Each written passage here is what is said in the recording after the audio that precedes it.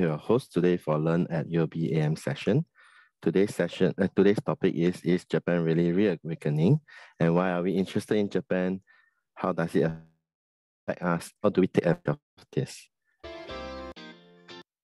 The agenda for today is the introduction to UOBAM. Then we'll have Mr. Alexander Hart sharing with us, is Japan really a reawakening? After a quick introduction to UOBAMinvest Fund Direct, we'll have the Q&A session. Before we kick off today's session, let's go through some of the familiar functions in Zoom which you can use.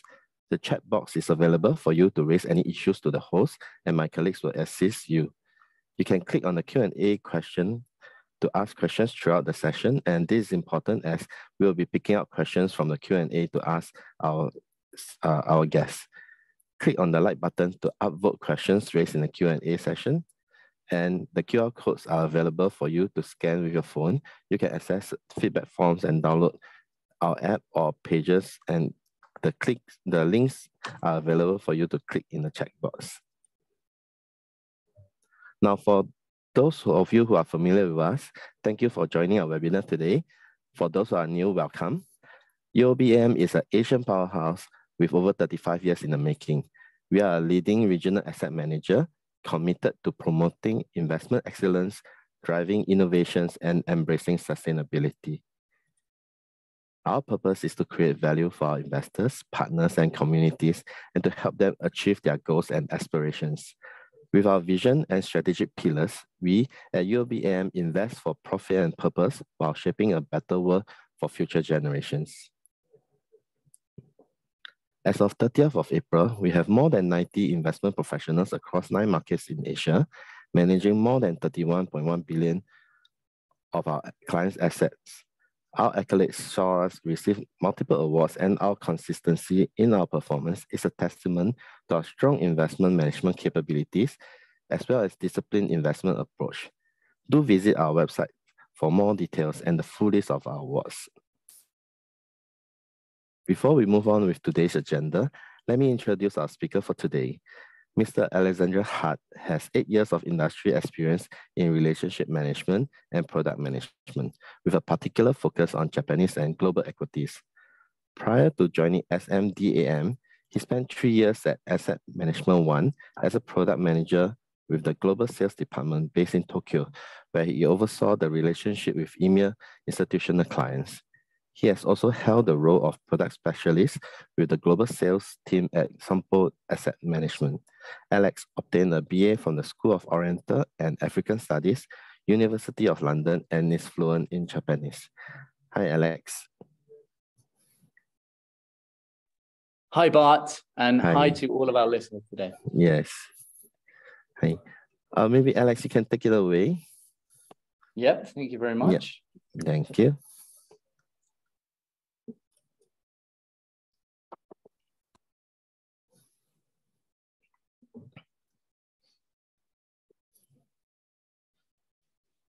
So while I just get the slides on the screen, I'll just give you a warm welcome to the webinar. My name is Alexander Hart, and as Bart introduced, I'm a product specialist with Sumitomo SMDAM Asset Management. I've been living for the past 10 years in Tokyo, but I'm originally from the UK, and I think that it gives me maybe a bit of a different perspective on the situation in Japan we see today, and I look forward to sharing some insights with you on what we're seeing on the ground today. During the course of the webinar. So now the slides are on the screen. As we stand here in 2023, Japan is still the world's 3rd largest economy, and it's known for getting many things right. The stock market, which peaked all the way back in 1990 during the bubble era, however, is not typically widely regarded as one of the attractive points of the country. And it's thought to consist of highly economically sensitive old economy companies. Indeed, for the majority of the past 10 years, institutional investors, global investors, have been underweight Japan equity relative to global equities. And I've been talking to global institutional investors about Japanese equities pretty much for the best part of my career. And we typically have come up against the same kinds of skepticism about the market. So I'm sure you'll be well aware of the idea of challenging demographics, old economy industries, deflation, and so on. But recently, Japan appears to be back. The market is near post-bubble highs, and more recently, the tone from investors is changing. So I think the question we really need to ask is Japan really reawakening, or is this just more sleepwalking? And that's what I hope to help you to understand during the session today. So the first slide, we titled this presentation, "Is Japan Really Reawakening?" Because we think that it's natural for investors to be skeptical about Japan. There have been several false dawns in the stock market, and the economy is faced indeed with the challenging structural issues that we discussed on the previous slide. I want to start the presentation, though, with this chart, which I think provides some food for thought. The chart on the screen shows growth in corporate earnings over the past 10 years for companies listed in the US, Europe, and Japanese markets. I haven't labeled which is which. Which do you think it represents Japan? Well, it may be surprising that the dark blue line with 187% corporate earnings growth over the past 10 years, which is a compound annualized earnings growth of 12%, just over 12%, more than in fact the US S&P 500 with its mega cap tech names. And as a reminder, corporate earnings growth is a key driver of stock market performance over the long term. So the message is Japanese companies are certainly awake and they're more profitable than ever. But what about the stock market itself?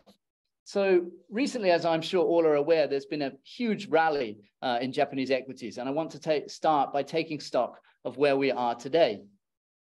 On the next slide, we've listed performance of some key global equity markets year to date. So with that improved corporate earnings picture in mind from the previous slide, let's look at the reasons behind the rally this year. The chart shows that Japanese stocks have been the top performers this year by a wide margin. And this is especially true of the large cap oriented Nikkei 225 index, which is commonly bought by investors to gain quick exposure to the market. Let's bear in mind also that the Japanese market has done relatively well over the past 10 years. The currency, the yen, has depreciated versus major global currencies over the same period. So it hasn't been obvious for global investors, but in yen terms, TOPIX is up over 100%, slightly over 100% from 2013.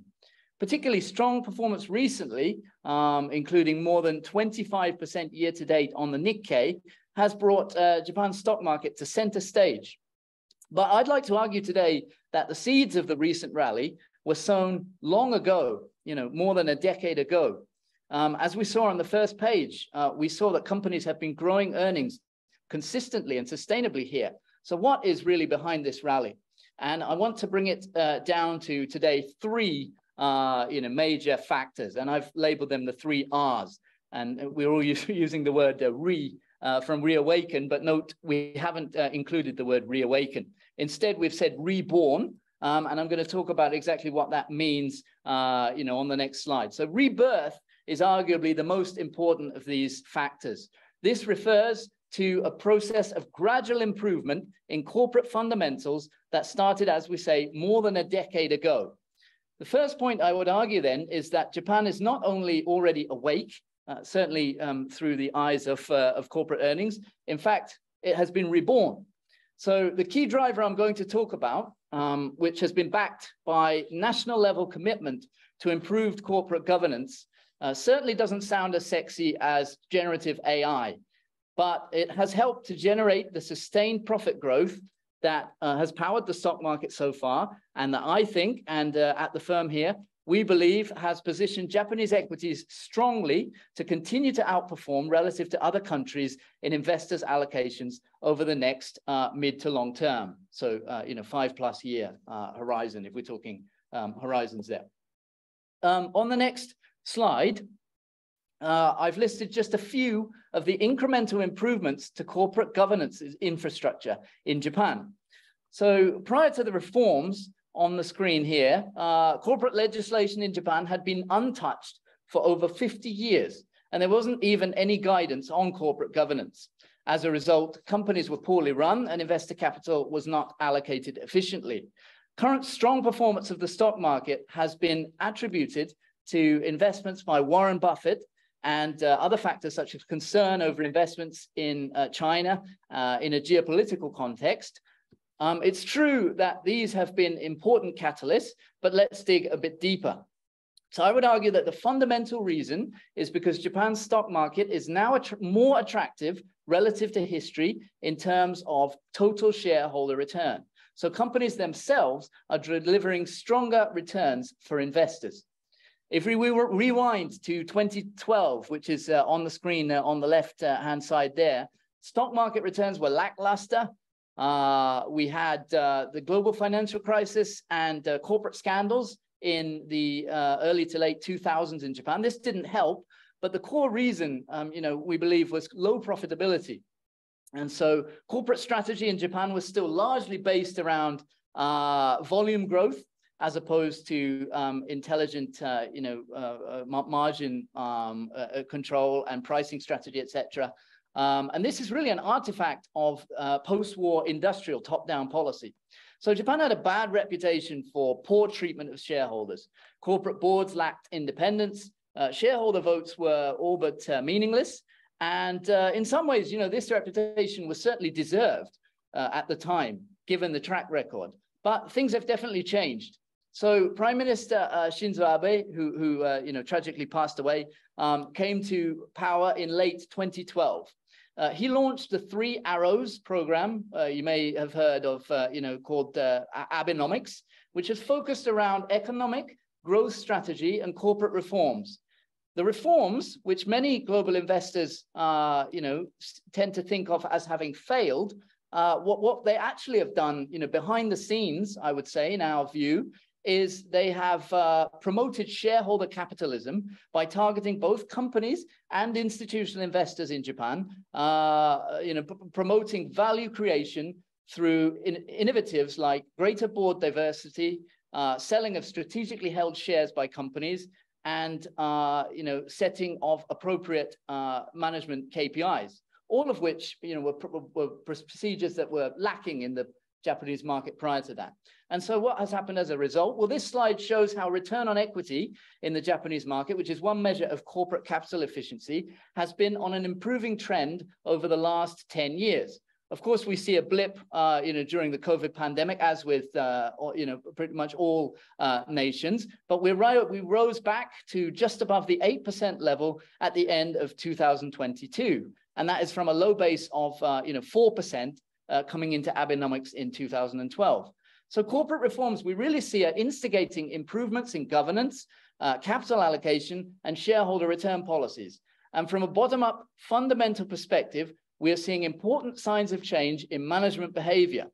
But what does this mean for investors? I mean, it sounds like semantics, right? We need to hear about what is the real outlook going forward. And is this just history? Is this even important? Let's then look and explore, the second R on the screen today. So we have the second R is rediscovered. So rediscovered refers to the more recent phenomenon, particularly which has accelerated in 2023, whereby long-term oriented investors, most notably, potentially the most prolific investor, Warren Buffett, are taking another look at Japan. And this type of rediscovery by foreign investors has happened before. It happened in late 2005 with policy expectations around the Koizumi administration, and it happened in 2013 when Abe came to power for his second, stint.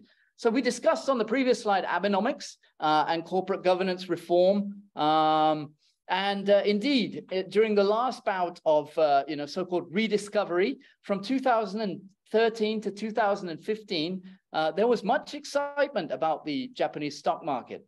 But global investors saw progress in corporate governance as slow, and this led the rally to stall. And then global investors all but forgot about Japan, resulting in pretty much underweight in the equity. And I saw that throughout my career promoting Japanese equities to institutional investors. But as we will see, or as we've seen, on the previous slides, this was all as the Japanese stock market was in fact actually delivering stronger earnings growth than even the US S&P 500, despite being right in the middle of the mega cap tech fueled market. So it's true that corporate governance reforms have taken time, but given the magnitude of the changes, this is certainly to be expected in our view. And I think that what sets this particular rediscovery apart from previous cases is that now the heavy lifting on the policy side with corporate governance and stewardship code on the institutional investor side is already done. So the framework is in place and companies can continue to improve corporate earnings going forward in a much more sustainable manner, I would say, relative to the past. So let's look at a couple of the factors then, that exactly what global investors are looking at when it comes to Japan. And coming into 2023, amid a delayed re-emergence from the pandemic, there was essentially a new impetus to take another look at Japan. And I've captured this using the 4 factors here on the screen, which the Japanese economy and market had coming into 2023. I think that, one way to think about it is, having a whole constellation maybe of stars aligned for the market at once. It's quite a rare situation in markets. And indeed, the exogenous shock of COVID, I think, provided an important, impetus for that. The US market then, for example, arguably also has most of these components, but I would argue that it is not cheap, with price to earnings well above the historical average at almost 20 times forward earnings at the moment. And the outlook also relies on growing revenue expectations, particularly focused around the generative AI theme.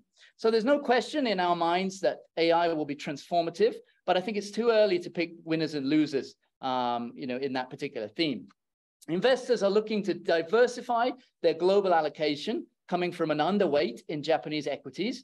And we see this, through strong inflows, not just to Japanese equities, but also to other developed markets, including Germany and France, which have also performed strongly relative to the US market coming into 2023. I want to talk about another element of rediscovery, which is the trading of Japanese equities. So this chart shows the net position of foreign investors in Japanese equities since 2012. So the red line going upward indicates net buying of equities, and going downward indicates net selling. So why is this important? Because 70% of trading of Japanese stocks is performed by foreign investors. So this means that when foreign investors are sellers, it tends to put downward pressure on prices. And on the flip side, when they're buyers, we usually see price appreciation, as we have done coming into this year, where foreign investors have been net buyers for almost a record 10 weeks straight. So as we discussed earlier, the Abenomics era, you can see on the chart there marked in the period 2012 to around 2015, foreign investors quickly increased their holdings of Japanese equities, but gradually sold the shares, again, as we talked about, time being taken for the reforms to come through, and really disenfranchisement, despite, solid evidence of higher corporate earnings growth, again, that we talked about on par or stronger than even the US S&P 500. But now foreign investors are starting to buy shares back. And you can see the most rightmost part of the chart, the red line just starting to edge upwards. This data is from May. In fact, foreign investors have actually increased even further from where we see. But there's ample room to increase if we see investors overweight Japan, or even move to perhaps neutral weight in global equity from an underweight. There's also strong support for the market in share buybacks. So Japanese companies are buying back about 2 to 3% of the market every year. So that's about looking to be about 9 trillion yen in buybacks this year. It's on par with last year's figures. And we also see increased interest from Japanese individuals who've traditionally been net sellers, but have interestingly turned to net buyers over the last several years. Stronger dividend yields and concerns over inflation and protecting assets are potential factors behind that. So let's look at the final R here, The final R is re-rating. So when we invest, we think about things in relative terms.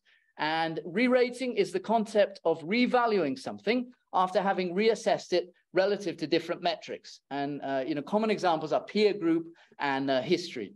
So global investors took note of the combination of positive market fundamentals, economic drivers, momentum, and relative safety that I discussed on the last page, and accelerated buying of Japanese stocks.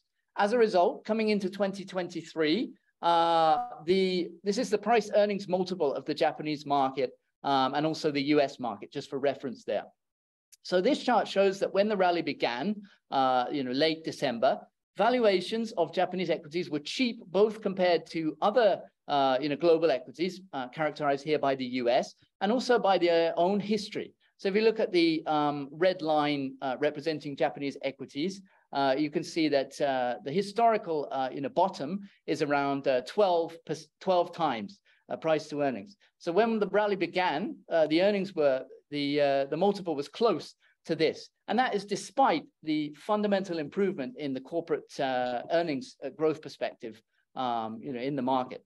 So another point to add about this slide is if the regime in Japan shifts from deflation to inflation, even, say on a rather insignificant by global standards basis of, for example, 1% nominal GDP, we could see an even higher multiple justified by higher nominal GDP growth, which again filters through to corporate earnings for companies.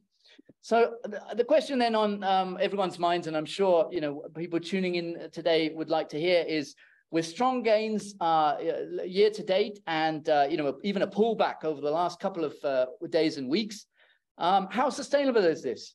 And is now an attractive entry point, or would it be time maybe to return to the normal playbook of underweight Japan?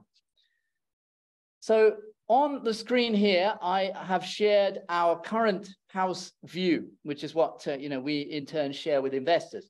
So I'm not going to read every single point. I think that participants can read those, but I'll just give a few key comments about this. So for the Nikkei, which is the main index that foreign investors typically buy to get exposure to the Japanese market, our midpoint estimate for March 2024 is 34,500, and it implies about 7% upside from current levels. So, indeed, particularly the large cap oriented indices, the Nikkei, has come a long way since the beginning of the year, 25%, and 7% upside. Maybe it does not seem like an attractive entry point in itself at the moment. And I would, tend to agree with that. I think there's a much more, strong case for an entry point in less overheated and crucially more domestic economy driven areas, such as, the small cap market. And we'll discuss those maybe a little bit later on, why I think that there may be even stronger prospects in terms of risk return profile for investors. I think also, though, it's important for an investor to look at Japanese equity from a long-term perspective, among global equity, in terms of maybe starting to gradually build a position. And something backing this is just the dividend yield of the market and scope for increase in dividends, as well as ongoing share buybacks, would add, I would say, mid-single-digit annualized return potentially to the market. And this is before even considering corporate earnings growth, which we believe is obviously the main driver, has been shown to have a high correlation with market performance over the long term. So let's move on now then to talk about some of the economic factors underpinning maybe the recovery in Japan. So in the global economy, this slide shows OECD GDP forecasts for Japan and the other G7 countries. And so in the global economy, especially the developed economies, the story is really one of divergence at the moment. It's divergence in economic fundamentals, monetary policy, politics. And in this respect, relatively higher GDP growth puts Japan in the spotlight. And as we know, GDP is the key driver, or certainly a key driver in corporate earnings growth, which in turn is a key driver of stock market returns. So Japan looks very different to other advanced economies. We think that the domestically driven growth trend in particular is resilient. And on the back of 3 decades of deflation, inflation is actually a positive for the country. And I'll talk about more exactly why we think that using the next few slides. So, the strong performance in the domestic market is due both to, yes, temporary factors such as a rebound in inbound tourists coming back to Japan, as Japan has reopened relatively later than other nations, but also strong, I would say, structural elements such as underlying strong individual consumption and also private sector investment as companies try to, I would say, future-proof themselves and to make enhancements to productivity to address issues such as the labor shortage. So let's turn over to the next page, where I have added a slide on monetary policy. So after trying desperately to instigate inflation for almost 2 decades, or sorry, over 2 decades, the BOJ likely views the current bout of inflation as an opportunity more than a risk. And we don't think it will want to pass up on this opportunity by prematurely raising interest rates. Companies are incentivized to raise efficiency to protect margins, and the obvious exogenous pandemic shock also makes usually reluctant Japanese consumers more accepting of higher prices. For these reasons, we don't see the BOJ drastically modifying monetary policy in the near term. As you can see on the right-hand side, the BOJ currently implements yield curve control, where it buys government bonds to control long-term 10-year government yields at below 0.5%. We expect that this cap may be lifted at the next BOJ meeting in July to 0.75 or 1%. But as you can see, yield from the right-hand side chart there, yield is below the cap of 0.5% as we speak, and we don't see a spike in yields even if the cap is revised.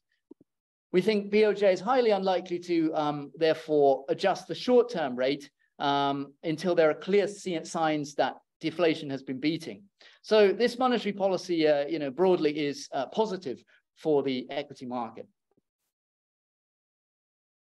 On the next slide, I have included a chart on the concept of inflation.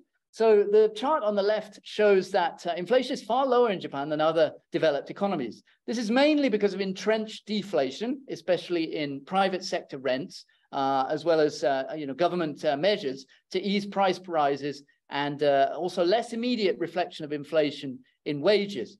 But inflation has finally arrived in Japan through higher import prices, particularly of energy, most of which Japan imports, as well as a weak yen. As you can see, CPI has increased to just under 4% and core CPI around 3%.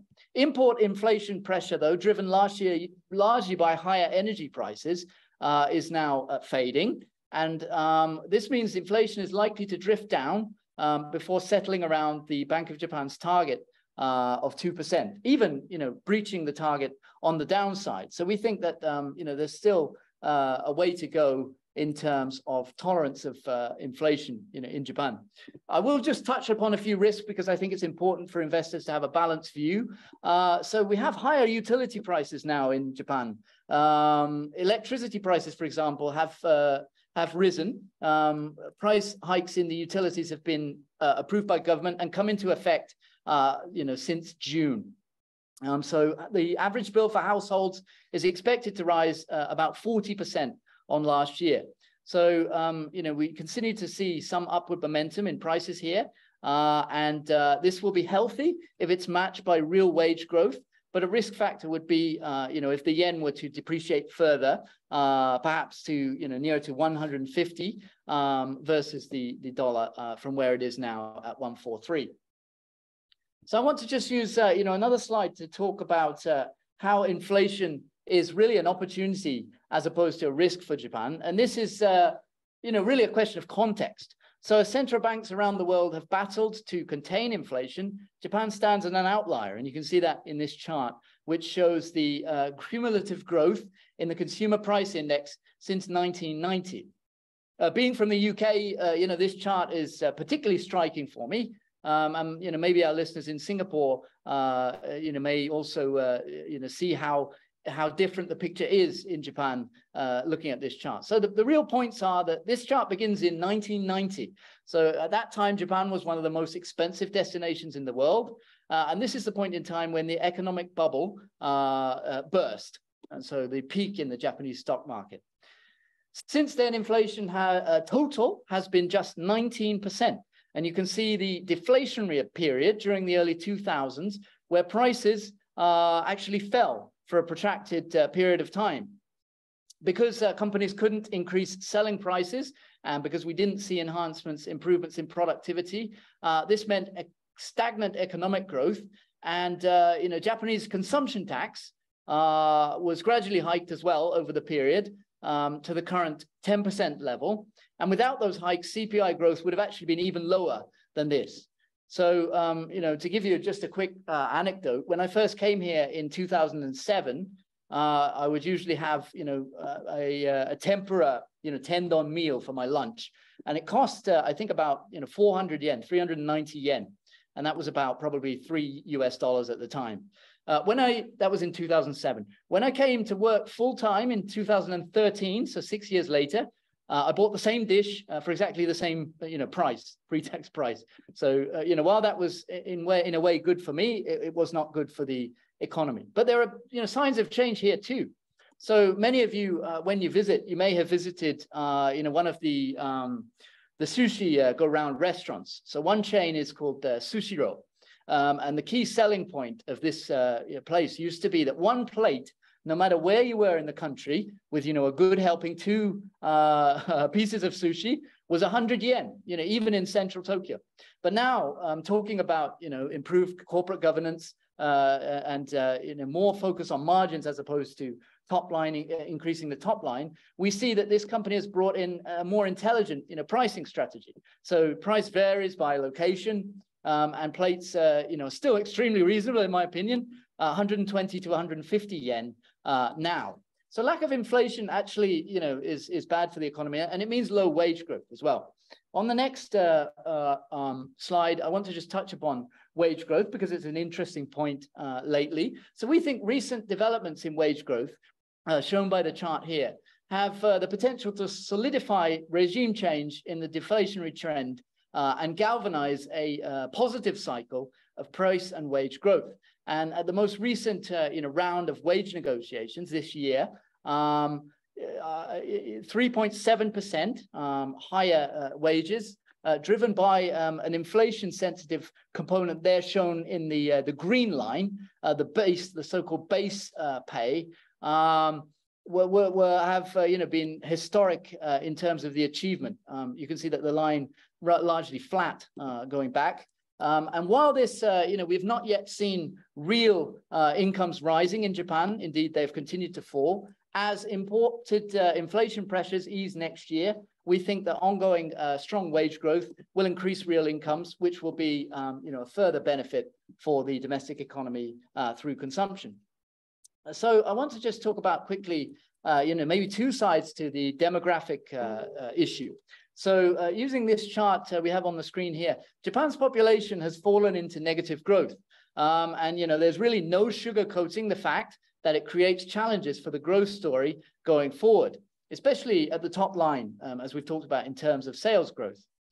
However, addressing these challenges really creates a new set of opportunities, which we think equity investors can potentially participate in. And I want to share exactly, a bit more detail about that. So if we look at this slide, we've consolidated some research on the right-hand side by a Japanese think tank that shows that due to population decline, the labor shortage by 2040 could be as large as 11 million workers. And some of the most likely to be affected sectors we've listed there. So we think that will increase opportunities in labor saving, automation, and productivity enhancement, which are fields that in some respects, especially in factory automation, for example, Japan already has core strength in. And research suggests that if Japan could increase labor productivity to the same level as the US from the current level. The current level is, by the way, the worst among G7 economies. It could increase GDP by up to 40%, 40. So that is, non-significant. And another interesting aspect is that the government of Japan has indicated that it's committed to supporting organic population growth, but we also, need to see, I would say, inorganic population growth through immigration. And going forward, we think it'll be critical for Japan to attract foreign talent, and indeed various schemes have been put into place to aid this. Just recently, such as fast-track permanent residency and indeed online applications for immigrants, which I myself have taken advantage with, and I can assure you is much better than having to go to the office physically, which is what the previous procedure was. So, I just want to speak maybe to the opportunity we're seeing in small mid caps, actually, because it does follow on very smoothly from the story of strong domestic economic growth driven by consumption and investment. And so really we talked about large cap performance being strong year to date, but small cap has really been lagging. It's not just a Japan story. In Japan, the Topix small index has lagged the large index by about 6% year to date, and lagged the Nikkei by 10%. So, buying the Nikkei and the Topix, investors can gain exposure to, I would say, economically sensitive companies, focused in areas such as automobiles, machinery, electronic components, many of which very, household names, very strong companies. However, they're more susceptible to movements in the global economy, which we know there is risk on the horizon from a potential US recession, as well as, perhaps, high damage from higher interest rates to investment in Europe, and another set of economic challenges in China, particularly with the local debt situation there, and perhaps lack of economic stimulus there. So we think there's a strong case at the moment to dig deeper into the extra return potential of small caps, based on the three factors that we put on the screen. So that's structural inefficiencies, unique characteristics, and long-term outperformance. I want to spend just a few minutes on each of these. So the first screen, I think, is quite an interesting screen. It really shows some of the characteristics of the Japanese small cap market, which I would say, despite being the second largest small cap market behind the US, is a very different market to the US, and very, I would say, unique in terms of exploitability potentially for active fundamental-driven investors. So the slide on the screen here shows that analyst coverage in financial markets is extremely thin in Japanese small caps. If you look at the bottom part of the slide, the Topix Small Index has just an average of one analyst covering companies. And this is due to really the huge number of companies. There are over 3,500 small and mid-cap companies in Japan.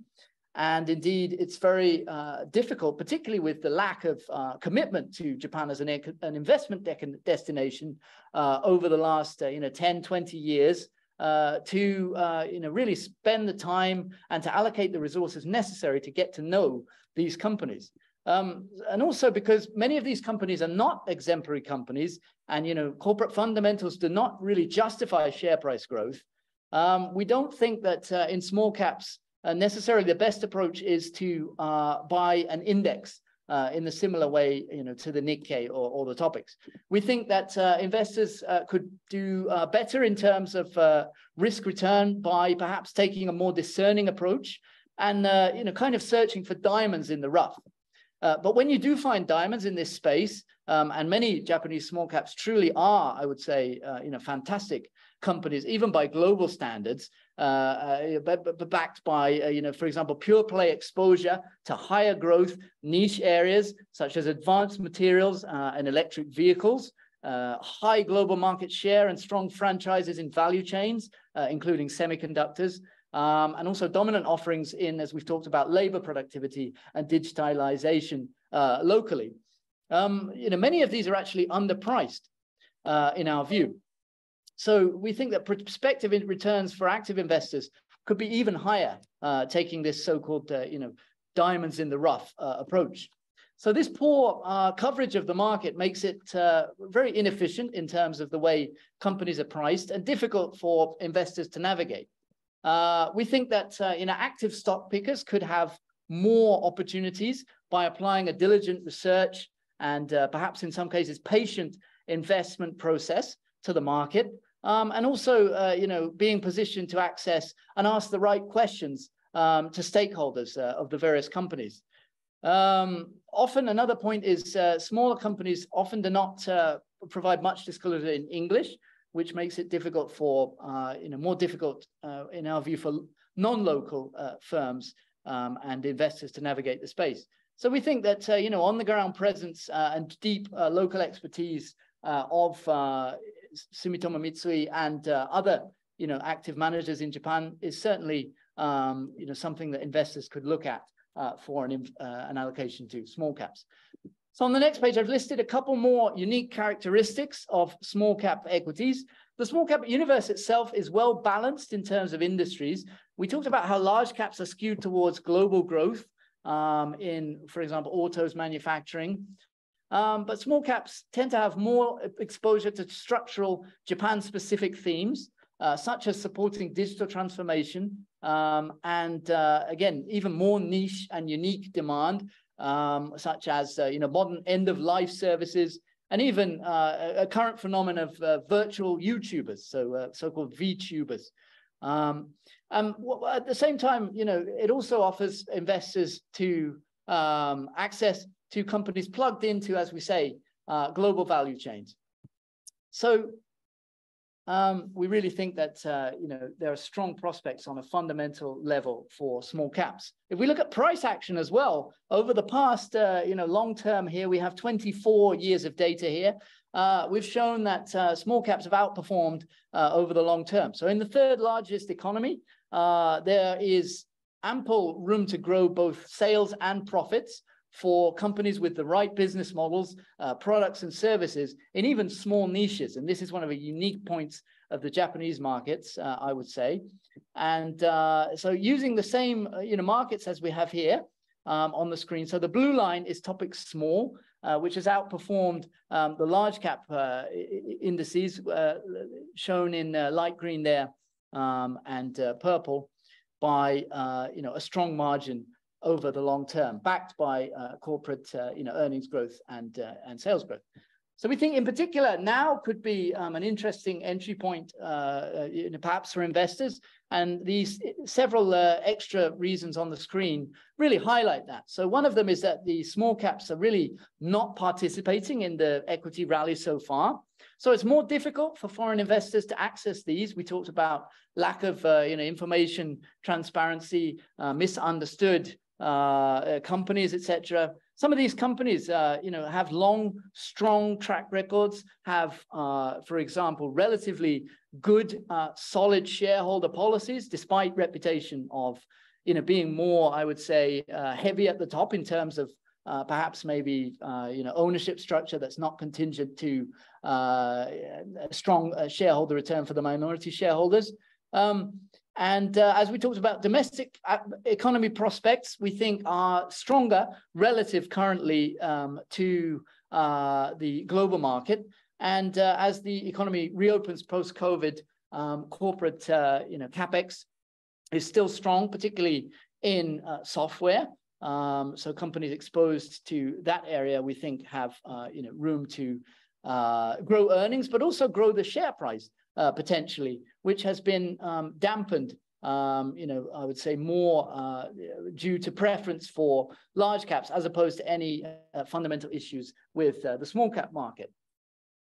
The final chart is just really a closing piece. I think from a technical perspective, it's also an opportune moment potentially to look at small caps. The green line, light green line there is shows the difference between the return of the Nikkei, so the large cap index, versus the small cap index. You can see that it's currently showing almost minus 20%, which is close to the historic bottom in terms of undervalue, depth of undervalue to large caps.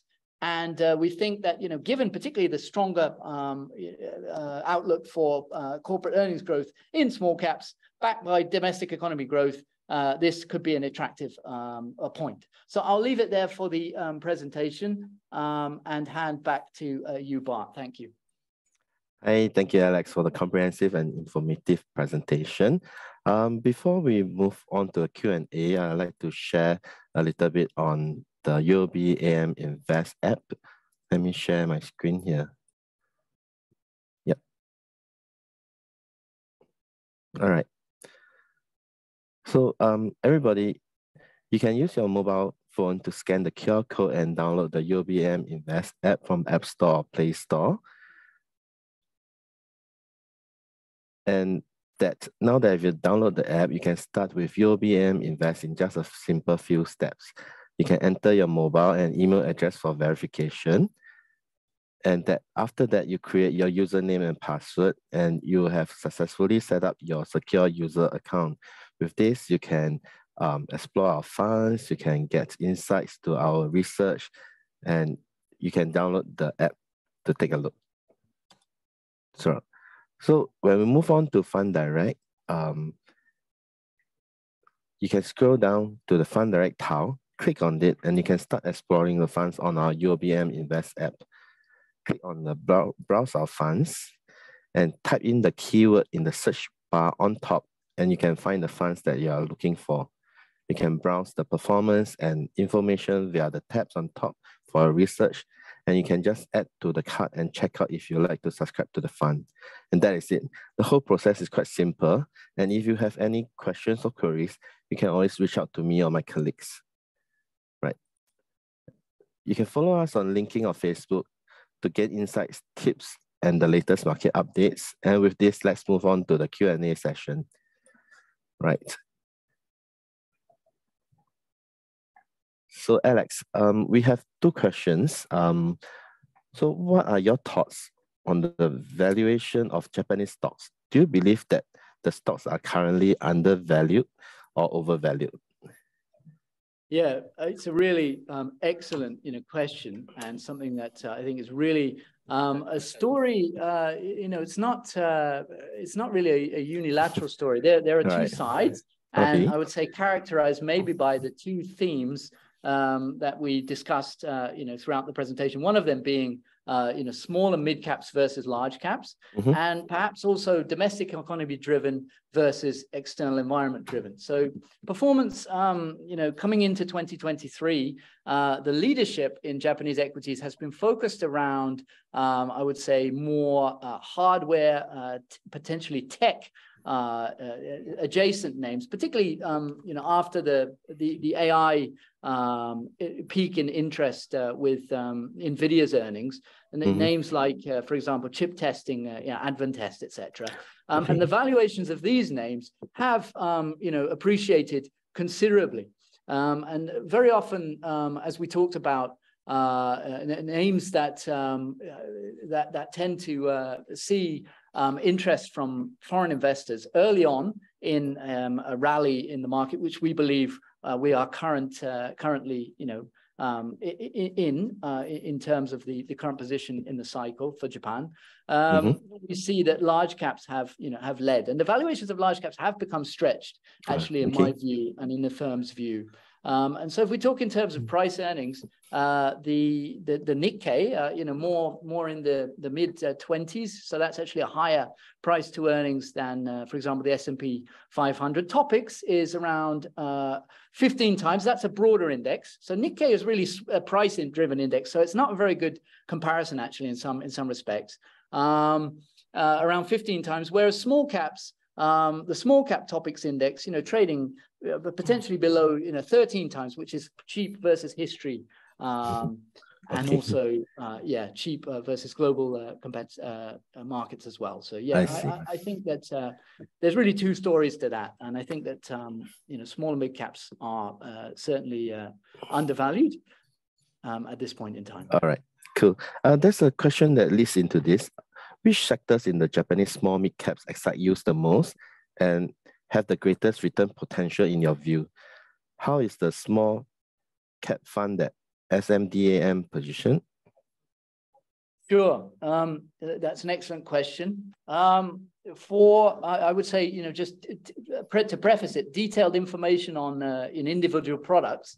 Right. I would, advise our listener to contact the local, UOBAM sales to talk about that. But I'm very willing to, provide an overview of it. So I think that what we've really talked about, in the presentation, digitalization, as well as the more labor productivity, labor force supplementation side of the market is really has the greatest return potential at the moment. And the reason for that is, yes, there is potential for sustained earnings growth based on the, I would say, the mega trends in Japan, such as the need to increase productivity. But also there's a very low starting point. So coming out of COVID, and some of these names, let's just add as well, particularly in the human resources area, will have had one-off, earnings, I would say, one-off items in their earnings from the pandemic. So as those drop out going forward, and we return to more of a, I would say a fundamental driven, stock price formation, kind of price discovery, based on, long-term earnings growth prospects, which can be in Japanese small caps, as much as 20-30% is not unheard of, growing earnings from a small base. We think that particularly those two areas, there are some interesting opportunities. One other thing I would add is in Japan at the moment, there is a national commitment towards the growth strategy, and particularly in bringing back production. This is a theme also we're seeing in the US, with friendshoring, nearshoring, and reshoring of production. So I would say companies with, maybe exposure further away from the end demand of the semiconductor value chain, but more in the production equipment and the construction of factories, of which there are many, small caps, also are poised to perform strongly going forward. And I think that, some of our positioning at SMDAM reflects that as well. Thank you. There's one question from our audience, is that what is the yield that we are looking at? Okay, so this question, does it refer to the dividend yield of the Japanese market or the particular strategy? The market in general, the dividend yield is around 2.5% at the moment. It's been growing 10%-ish, both growth and dividend. Thank you very much. It's been growing about very, very helpful there. It's been growing at about 10% on a yearly basis. If you look at how strong Japanese companies are in terms of balance sheets, as well as even income statements, really, with improvements, potential for improvement in margin, and removal of inefficiency through, for example, consolidation, M&A. I think that that's certainly sustainable going forward. So for the markets around that level, small caps, many people think of small caps as just growth names that do not pay dividends. It's not actually true. There are many excellent, I would say, stable companies in Japan, the Japanese market, that do pay dividends, and you can achieve a dividend yield of maybe 3%, 3.5-4%, even with obviously the stronger potential for price appreciation in small caps. So I think it's really something worth looking at, and I think that the return in terms of the dividend of even the market, the broader market, is also quite attractive for investors looking at a return in yen terms. Okay. Thank you. I hope that answers the question. And then we have the last question, is that, aren't small and mid-cap companies more volatile? Are there a greater risk of losing the money? Yeah, and again, it's a really relevant question, and it is a common concern that's shared not just by, I would say, individual investors, but also by institutional investors. And this is why we would advocate, or sorry, we would maybe think about a more diversified approach in small caps. Really, small caps can be subject to individual company, specific risks. And they're not always foreseeable. So it's, I would say, responsible to build a portfolio designed to, reflect, yes, the return that you want to achieve, but also reflect the risk, both in the macro environment as well as maybe, unforeseen so-called specific stock risk. So small caps, yeah, in terms of volatility, if you look at an index like the small cap growth index in Japan, which is the Mothers Index, which is really a startup focused index, yes, price volatility is high. It's much higher than the large cap indices. And again, it is focused, on really, I would say, potential, danger to future cash flows with, for example, monetary policy changes, etc. However, if you look at something like the Topix Small Index, which is more of a broad measure, including not just growth companies, but value, a whole broad market spectrum, the volatility is not actually much higher than the broader index. So I think that really the diversification is the real name of the game there. Thank you. And I realize there's one more question that's just come in. Thank you very much. Probably in the interest of time, this will be the last question that we'll be taking, Alex. Yeah. Thanks. So what is the definition of a small and mid cap in Japan? Yeah, that's again, it's a very good question. Perhaps I should have mentioned it in the portfolio in the presentation. Sorry, but so Topix, the listed index, the market essentially in Japan is about 2,000 names, and then there are other indices with the growth markets, etc. In total, there's about 3,600 names. Everything outside of the 500 largest names in Topix. So that's Topix 100, like your household names, Toyota, etc. And Topix mid cap 400 is considered to be small cap. So it's actually, in total, just over 3,100 names. Better to, break it down that way as opposed to give, I would say, concrete ideas of in monetary terms. Just for ease of understanding, and because things do fluctuate, with the exchange rate, etc. Right. So it's probably the bottom 10 to 15% market cap companies in Japan. Okay, thank you, Alex. I think with that we've come to the end of today's session. I hope you guys have found the session informative, and do join us for the next session. Thank you, Alex. Thank you, everybody. Yeah, thank you, everyone. Thank you very much. Right.